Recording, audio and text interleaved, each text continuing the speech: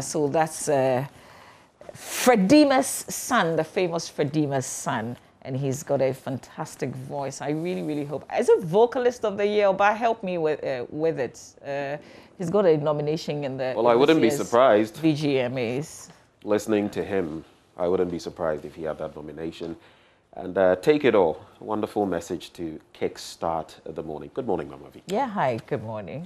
Talking about music, there was the Ghana Music Award experience over the weekend, and we will relive that later on here on our show.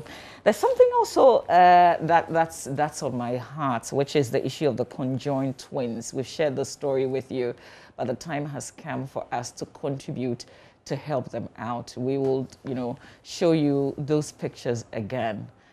This is costs when issues like that come up and one family can't take it alone. This is, the time has come really for all of us to be there for this family. So I really do hope that when the specialist explains the condition and what it will take, all of us can come together. There you have it. So the babies were born, joined together. They must be separated. And we need to help the family out. That conversation is later on here on our show, Ben. You know what warms my heart about that entire situation? Of course, usually I've heard of some conjoined twins, Siamese twins, who have been, separated in the past. But the community, when you watch the piece put together by Kojo Yankson and how they rallied around the family, that for me warmed my heart. And I guess that is what we're asking for, that all of us rally around the family so that they can separate these beautiful twins. It's particularly delicate because of where they are joined. Yeah. And, we can only pray for the very best for them. Well, before we get into the newspapers, it's the big day for our producer, Derek Ekosam. It's his birthday today. We want to wish him a happy, happy birthday. He's got a huge heart, and he takes a lot, particularly from me. It's been many years working together. And I think we've crossed the bridge of producer, presenter. We are a family. So to my friend, Derek Ekosam, as you celebrate your birthday. From your dad, your mom, your sisters, your wife, Anita, on behalf of all of us here at the Multimedia Group, particularly at Joy News, we love you, Eko. We wish you a fantastic birthday today. Do all, okay? Do all, everything. Anyway, so when you said you could be a pain, that makes two of us. And of course, he has to deal with us. If you know what goes into production, we fight, we shout, we deliberate, we do so many things. But in the end, we cook for you the show that you see, you watch on your TV screens every morning. And that's him right there. Fine guy, fine gentleman. But I wish he were here. Would have done it Vandal Hall, Commonwealth Hall style, Vandal style. I think from here we can, since we've started with birthdays, we just might take the others as well. It's also a happy birthday to Basil Ahiable, MD of Jet Petroleum. Basil Ahiable, MD of Jet Petroleum. And it's from all of us here at the Multimedia Group Limited. We wish you a very happy birthday. We'll leave the last one for later. There's a reason I'm doing that, because we want to get some stunning photos as well. Another member of our team. But let's dig into the papers now. And I'll start with the Daily Guide newspaper. 5 Gimpa robbers grabbed, 1 shot. This story has been trending. It's got a lot of people talking. There was someone who was sharing with me how he was this close to getting, robbed by some of these people on the Gimpa stretch. Some claiming they had seen this gentleman who had, thrown a stone or whatever through a Pathfinder vehicle. Well, that story is on page 3 of the Daily Guide. Robbers on rampage and then attack near police headquarters. That story on the day when there were 3 daylight robberies in a row around the pig farm roundabout in Honeysuckle, the Forex Bureau there, and again around Afrikiko, all on the same day. Railway thief busted, no Hajj for Ghana, and others. That's on page 6 of the newspaper. Just a snippet from there. And the Kingdom of Saudi Arabia has, for the second consecutive year, announced the cancellation of Hajj for foreign pilgrims. Only 60,000 Saudi citizens and residents of all nationalities in the kingdom will be permitted to perform the annual religious rituals. The Saudi Ministry of Foreign Affairs, through its Ministry of Hajj and Umrah, has attributed the restriction of pilgrims to challenges in controlling crowds during an era of the COVID-19 pandemic. And that's what it means for our Muslim brothers and sisters. Unfortunate, but the wait must continue. AG backs justice for all. That's on page 3. You can check out the details. When you go to the entertainment page, spread actually, page 8 and page 9, music in my days was understandable. And this too has got a lot of people talking. Pa George to musicians, 84-year-old, and he has expressed discomfort and lack of enthusiasm for today's Ghanaian music, suggesting a majority of the music being churned out lately lacked understanding. He was speaking in an interview on Atinka TV and made mention of that, you know, sometimes a lot of what people say nowadays in music, you can't even hear, you can't understand. Then there's Why I Apologized to My Lesbian Daughter. Check out that one. A popular Nigerian musician and good governance expert, Charles Oputa. On the back page of the paper, Euro 2020, Ericsson suffered cardiac arrest. And we'll bring you more of that as Muftal brings you sports later this morning. Ghana ready to host Africa. Baumia proposes National Fitness Day. And looking at the levels of obesity, I would say very fitting. That's it with the Daily Guide newspaper. So let's continue with the Daily Graphic newspaper. And on the front page, textbooks printing goes, local minister stresses outside publishing not permitted. That's good, except that I'm wondering, do the children even have textbooks right now? Because that's been an ongoing conversation. Also on the front page, Green Ghana project to be institutionalized, according to Samuel Abdullahi Jinapor, Minister of Lands and Natural Resources. Also, there's the census listing of structures begin. ADB, DBG must team up to promote agric, according to Otunfo Asantehene. On page 20, an industrialist, Mr. Tony Otinjesi, has called for legislation to limit the amount in damages contractors and the government can claim in the event of default or breach of a public sector contract. That's interesting. Let's check out what's in the center spread of the paper. Common Fund projects Common Fund projects given facelift to 3 new regions and others. In pictures is a news feature in the center spread of the paper. On the back page, though, Hearts open 3 points lead, and I'm talking about the great Hearts of Oak phobia. Asante Kotoko says, wait for us. We're not waiting for anybody. We're on top of the league still, and we are still very fantastic. The boys are good. Faisal Ashgold returned to winning ways as well. So 53 points. Accra Hearts of Oak on top of the local league table.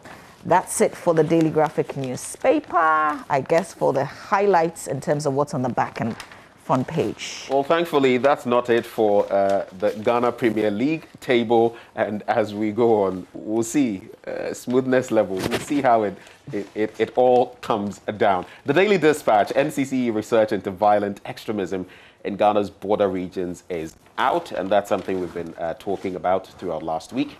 Focus on housing conditions in former Volta region as per 2010 census. And this one, which really gets my attention. Greater Accra Minister to MMDCEs, present your GCP or GGP report in 3 months. And it's all about greening Ghana. So the Green Ghana project, and they are supposed to present their reports. You would notice that on the day, I think it was the 11th, we had a lot of institutions, a lot of big personalities, you know, contributing their quota. Here at Multimedia, we did same. And check out this one on the back pages of the paper. Stray animals, a challenge to national tree planting exercise. That's according to Professor Gordon. So side by side with that, while we talk about planting more trees and even moving from 5 million to 10 million because of the patronage, we also ought to consider this bit about you know, stray animals and what they could do to those young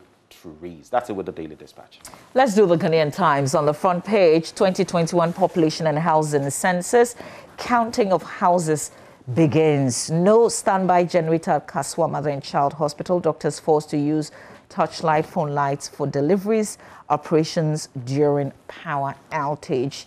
CRI adopts GCLMs to monitor child labor in cocoa growing communities. Farmer allegedly kills brother at Kenya State number 2.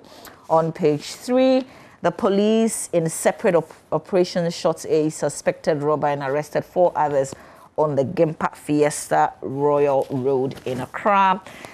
Also, a forest guard of the Forestry Commission has killed himself when a rifle he was holding went off and blew his head at Kumewu Wono in the Kumewu district of the Ashanti. That's a very sad incident. Trader gets 8 years for stealing 4-year-old girl. The Adenta Circuit Court has sentenced the trader to 8 years imprisonment for stealing a 4-year-old girl at Amrahia in the Greater Accra region. Michael Dodu Brown pleaded guilty to a charge of child stealing, and the court, presided over by Mrs. Sedinam Awu Baloka, convicted him on his own plea. Also, teacher granted 60,000 Ghana cedis bail for defiling 11-year-old girl. And the story about the farmer is a 40-year-old farmer, Yao Ampate. He's alleged to have killed his younger brother, Kwabena Chire, 38, with a club at Kenya Sin number 2 in the Ahafu region on Friday. And according to police, the suspect committed the crime in retaliation for a wrongful accusation of having a hand in the death of their mother, which occurred in 2013. Center spread essentially details of the front page headlines. So let's do the back page. Kotoko face spirited, and spirited is in quote. Spirited into allies today. Good luck to them. We'll shatter those spirits, whatever they are. Not that we wish them luck anyway. Ghana Cote d'Ivoire. You are wishing them luck. Ghana Cote d'Ivoire shares spoils in friendly. Sharks beat 11 wonders as Faisal shock Oli. That's it. All right. That's it for the Ghanaian Times newspaper. Let's quickly do the Republic Press, or Republic Press to be more correct. Police begin investigation into breach of COVID-19 safety protocols at Sir John's funeral, and I really wait to see what happens from here. That's on page 6 of the paper. Fully loaded cargo. And then you wait for a long time. I know, but at least you wait forever. You never know. Actually, you know. Interestingly, how many people would have thought that? I mean, would have a response. You know, the last time Dafia Makpo, Honourable Member of Parliament for South Dine, was here, he actually mentioned a few things that are not meant to be put out there when it comes to the national security strategy. But who would have felt that even in the last 3 decades we would have that? We do have it, and they are trying to. So who knows? As for this one, dear. Fully loaded, I said what they were about fully loaded cargo truck skids off Kwame Nkrumah interchange flyover and crashed into rails. This one was a horrifying one. From Eric's diary, burning of Galamsey excavators. My president did not say what he read. That's on page 13 of the paper. But this one is the banner headline. Danger on wheels. Pragya, a neglected epidemic. No insurance on tricycles. And I'll bring you that. No matter how much I'm able to bring you, I'll try to bring you details of this. Okada accidents increase as Kolebu admits 40 motorcycle emergencies daily, and the minority is saying abrogate Sputnik V contract immediately. A few quick ones from the international front. Israel's Netanyahu poised to lose power to new government. And guess what? With the new coalition, he's going to be ousted. He has been ousted, years. Actually. Well, but because he's constituting this, you might say, just to move out. But they have a razor-thin majority. That's what interested me. It's akin to our parliament. The majority is by one. Yeah. And yeah. I just felt, wow. Look at what is happening across parliaments, you know, the Knesset, to be specific, in Israel. There are people who are worried about the coalition, though, if it's going to be able to withstand all the differences. If you've taken a look at their history in recent times and the different coalitions, there's going to be trouble. Yeah. I mean, it's not to wish them that. But some people are optimistic. It's like a rainbow parliament. With so many different. Some people have said, you know what, don't tack touch the geopolitical stuff, the things that naturally divides us, and then you'll be fine.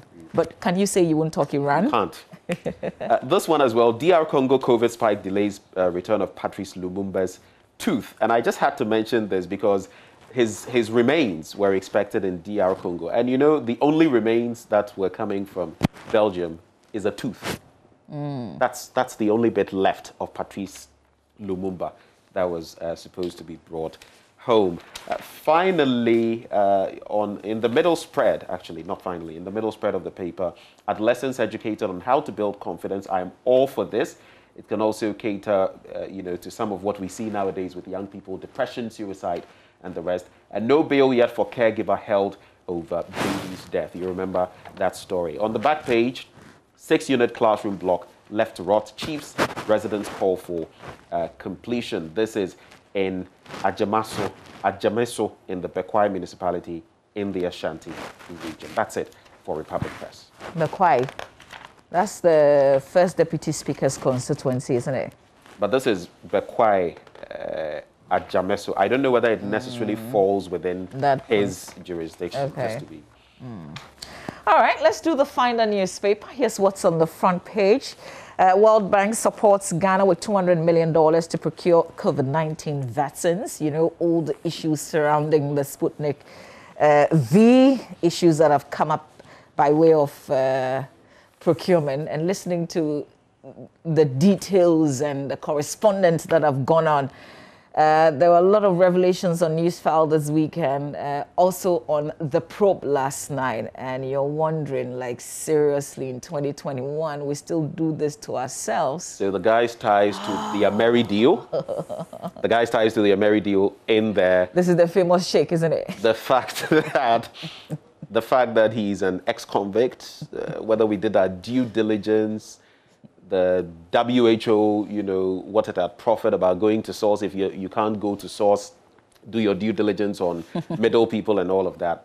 Well, it is what it is. But we've been told we've even done well because we could have got it for $25 and we beat it down to $19. Okay, with all the surrounding issues, but we just hope that that does not impact on people's acceptance of the vaccines, Here we are with people breaching the protocols, even people who put it in place. So some people already think that, Charlie, COVID, it won't do me nothing. So will they be willing to take the vaccine? I hope that these conversations in terms of the procurement and the things that we could have done and we didn't do, the things that are not clear, will not further, stop people from even getting near the vaccines. Do you know what's worse than getting the vaccines at the price we're getting them? Not taking if people the jab. don't consume Charlie, it. if we buy it at that price and people don't take it, and they say, no, so I will encourage people to take it if we are getting it at that cost. All right, other stories, 3 firms to supply over 20 million COVID-19 vaccines, just the issue that we've been talking about. But I guess Ghanaians would need to know how the deals are going down in terms of accountability and openness. On page 5, though, Wiyala Noella, the Afro-pop singer and songwriter, she's actually a goodwill ambassador for the child labor concert.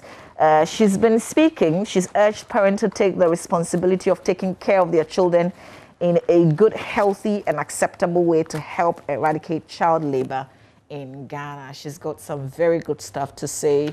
Details of all of that on page 5. And then Parliament urged to pass Community Service Bill. That's also on page 5. Stakeholders at a roundtable on the need for Ghana to consider non-custodial sentences in cases of misdemeanor have called on Parliament to pass the Community Service Bill. Is a non-custodial law to help decongest the prisons and make them more effective. They've also appealed to the Ministry of Interior to exert pressure on Parliament for the passage. Okay, I think that's it. I'll just go quickly back to Republic Press. There's something that skipped my mind, and it's on page 9. Gayism is the order of the day in prison. Ex-convict makes shocking revelations. And we'll leave it there. The Ghanaian Publisher. Accra Minister to motorbike riders. Register and acquire riding license before July. And this matter has come and come and come. We even spoke about legislating on it. Let's see what happens to this one. Government determined to restore lost forest, I should say. That is according to His Excellency the President, and he is pictured watering the tree he planted just last Friday. Otumfuo Lords ADB for refocusing on agric sector, and Supreme Court rules for Top Kings Enterprises Limited 21-year litigation with Empire Builders. More stories in the middle spread. Police petitions Forestry Commission over Achimota Gimpa Road lighting. And that's it for that paper. Can you imagine that this issue of the Gimpa situation, it's been there for a very long time. I remember people's laptops, for those of us who were near that road for about 3 years. I mean, we were very familiar with all the stories. And police now appealing for street lights, like authorities don't know, and they have to be reminded by the police that provide street lights. I mean, it's an issue, really. All right, let me do the custodian. I think that's let me do the Today newspaper first.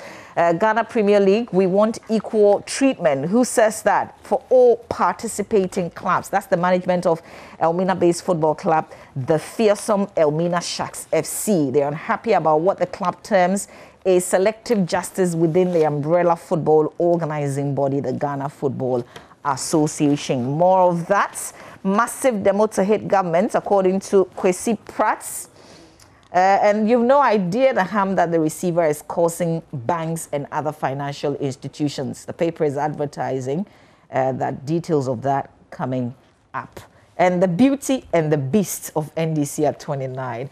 Beauty and the beast is in quotes. Well, you might want to read it as well. That's how the front page of the Today newspaper looks like today. You're done? Okay, so you mentioned front page, so I thought you were just... let's do BNFT. Fertilizer smuggling to Togo, Burkina Faso threatens PFJ progress, that is planting for food and jobs. There is miners advocate exploration incentive. And this one in the middle spread of the paper that I'd urge you to check out. It provides a lot of food for thought. Open data journalism, making stories better. It's a bit of a comparative analysis of traditional journalistic work and open data journalism and how it's impacting stories. You can check out details of that in the middle spread of the paper. It's actually on page 25. On the back page, 13 million people to receive COVID-19 vaccination, and Rosie Ebe Arthur appointed to FBN Bank Board. That's it with the BNFT, my final paper. All right, last one for me is the custodian. And on the front page, you'd find this story. The Ghana National Household Registry has completed its household data collection exercise in the Northern Savannah and Northeast regions. And the figure they give is 487,678 in the 3 regions. Ghana... Okay, Ghana is expected to use her new role. And what is her new role? The United Nations Security Council. It's being elected onto the council. But what's the front page says? Ghana joins UN Security Council for Global Peace. And the story says that Ghana is optimistic that the country's election to the United Nations Security Council will be a major boost for efforts to contain security risk in the West African sub-region while contributing to the agenda for global security. That's my pick in the custodian newspaper today. All right, so let's settle for some of the details, and I'm going to highlight this one. Danger on wheels, Pragya, a neglected epidemic, no insurance on tricycles. It's in Republic Press.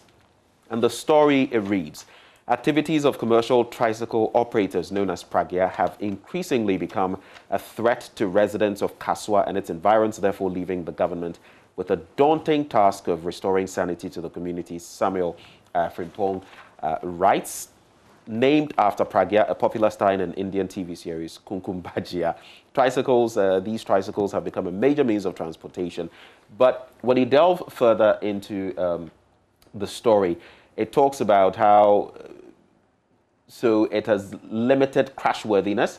and at a crash speed as low as 30 kilometers per hour, the occupants are at risk of severe injury should there be any accidents. This risk of severe injury to the occupants is further increased by being an open vehicle without safety devices such as seat belts. There's also the bit about the reckless overspeeding of some of these drivers meandering through the traffic and all of that. Although their activities are illegal, these operators have secured a station behind the Kaswa police station where about 500 tricycle riders ply their trade on a daily basis without any questions from the police, MTTD, or road safety authorities. And this paper found out that Pragya drivers are mainly young males, including foreigners with a low level of education who are ill-prepared and ill-equipped for the road. So why will we not have more and more accidents, more and more of these incidents? I just had to highlight that because sometimes we go, oh, it's a problem, it's a problem. Now who caused that? All right, so you're done? I'm done with. Okay. I want us to do myjoyonline.com. I want to talk about the top headline on myjoyonline.com because it became very topical, and I'm talking about the question that a member of parliament, Okujeto Ablakwa, said he had posed, and that's the defense minister was expected sometime to come and answer the question related to how much the president spends or spent in his recent travels. There was a figure that was given, about 2.8 million Ghana cedis, that we were told he had spent allegedly on a trip instead of using the presidential jet. Well, the story on my jawline says that Parliament this week is expecting the defense and finance ministers to respond to questions on what the minority claims is misuse of about 2.8 million Ghana cedis by the presidency for the hiring of private jet for foreign travels. So good news, that will be cleared because we haven't received any official response, and this will be it. Hopefully we can get to the bottom of this. But my understanding is we actually don't have a private, a presidential jet. What we have is an executive jet, which caters for a lot more things beyond the presidency. And also the fact that it is pretty small. So what is more important? His Excellency the President is the first gentleman of the land. And no matter what it caters for, if the President has a pressing need, guess who has, prime of place? It must be Mr. President, right? And we saw him when he traveled recently to Burkina Faso on the back of, the insurgent activity there. We saw him use that aircraft. So I don't know about this bit, but whatever it is, I feel they should remedy it. This is not the first time we're having some talk about, a presidential flight or whatever, jet. But I think it's something that we really need to sit down as a country, sort it out once and for all, so we can avert all of these matters of Obi Disika, Obi Peso way, and we are spending so much. Look, let's face the facts. What we heard of recently in that luxurious, I keep forgetting the name of the airplane. There's this the pictures that yes, that Ablaka put out on Facebook. But I'm saying that, for me, there's no way of justifying such, and I'll put it bluntly, profligacy. I feel that for a country in the straits, economic straits in which we find ourselves, if you were Ghana, would you spend like that? Would you do some of those things? So my point simply is, let's remedy the situation so that if you have it there, it's not about which party and the wranglings. Just come and use this. This is what we have. That is what you must use. The issue, though, is that, I think that usually is clouded with all the partisan politics. So depending on where you are at any point in time, your position will change. That's the problem. We need to be truthful. Air Force One is Air Force One. Truthful. If you come, Air Force One is Air Force One. The presidential vehicle, what back then under Obama, the beast, now you go use them. All right, so we look forward to that this week. But of course, we can't say it's a wrap without wishing one of our own. But let's do the rest of the stories on myjoyonline.com that you can check out. I'm just into what is coming, really. All right, so there's a playback of The Probe with MFR Power. If you missed it yesterday, you can catch up on myjoyonline.com. There's also this. People are using COVID-19 to engage in grand corruption, according to Kofi Bentel, and I hope that the parliamentarians will raise this issue as well so we can get a lot more clarity on exactly what contract we have signed and what we cannot do. Police petitions Forestry Commission for lightening on Achimota Gimpa Road. It has come to that now. There are plenty of other stories, including TUTAC proceeding with strike action despite NLC order. And that call is for the strike to begin today, 14th of June, in spite of what the NLC has said they should do. Come to the table and not call a strike action. What can the NLC do? I guess that will all unfold later today. But Razak Larry is one of our own. He's a camera technician, a fantastic guy, really. And when we say fantastic, I mean, it doesn't mean that it is all good. I've had my days with Razak, but he's one of the genuine, like, he would tell you to the face, that's him. And we love you, Razak. Happy birthday to you as you celebrate your birthday today. There he is. And I guess after you've worked with him a few times, you will choose him over many others. That's how big a heart he has for the work that he does. Happy birthday, Razak. I call him Razakito. And you know why I'm always going to remember the gentleman who's actually behind the camera that's shooting me? Yeah. When I started my work here in this group, some of the very first stories I covered with fires, especially at Odona and the rest, guess who was with me? When the NDC was marching all the way through Adabraka and guess who was with me? It was Razak. He's a wonderful person. We laugh, we cry together, we work together, we shout when there are issues, but Razak, happy birthday. He's crazy on the field. You have to tell him, Razak, it's okay, the shot is enough. Let's go. Otherwise, you spend the whole time there. Listen, happy birthday to you, Razak. Enjoy the day today. It's also your birthday, Basil Ahiable, MD Jet Petroleum. It's from all of us here at the Multimedia Group. If it's your birthday, you haven't heard your name, we love you. We wish you a happy birthday. Have a fantastic day. You're lucky. You share your birthday with our producer, Derek Sam, and also Larry Razak, a.k.a. Alaji. Stay with us. We've got sports to share with you here on the show.